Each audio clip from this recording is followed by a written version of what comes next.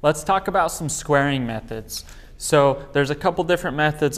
Obviously, if you're just building something really small, say it's a 12-inch by a 12-inch, you can't go wrong with the speed square. But if you're building a bigger project or you're doing bigger things, these are a couple different squaring methods that I like to use. So the first is measuring corner to corner. So basically, the measurement from here to here needs to be the same measurement from here to here. So in this case, we'll measure right there, it's 25 and 5/8. We'll come measure from this corner to the other corner, and that's 25 and 5/8 as well. So that's a perfect square. So that's a good way to do square. I do that quite often. Just measure from corner to corner and then corner to corner. If those measure the same, that's a perfect square. Also, another great method. I use this in building, like when I was building shade structures, I did this method a lot. So it's the 3-4-5 method. Other ways, say you're building a big structure, say this was a 120 by 120 square structure, you could always multiply these 3 digits by 2. So you could go from 3 to 6, 4 to 8, 5 to 10, and so on. 6 to 12, 8 to 16, 10 to 20. So for this, in this case, I measured out 6 inches. So I'm using this method right here, 6, 8, 10.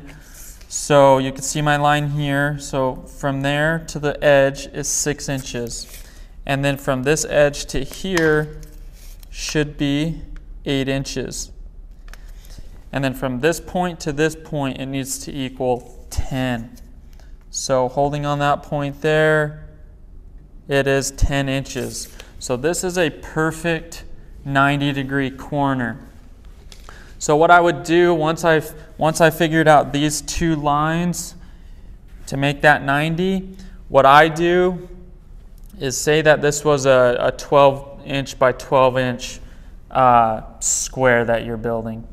So once you made this perfect 90-degree corner, you could measure from here to here up 12 inches, and from here to here up 12 inches, and then you would go from this line here, you'd measure out from the top over 12 inches, and then from here to here 12 inches, and then that should get you your other perfect 90-degree corner. And then a good way to check that, you can measure corner to corner, so from here to here or there to there, or you could do the reverse. You could do a 3-4-5 method here as well as here.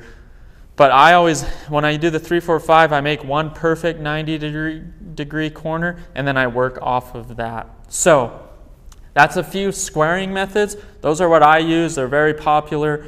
There is another one, the Pythagorean theorem, that you could figure. I'm not much of a math guy, so these are the basic, simple ones that I like to use, and they work great. My structures always come out perfect when I do the 3-4-5, as well as measuring corner to corner. So use those if you ever need to square something.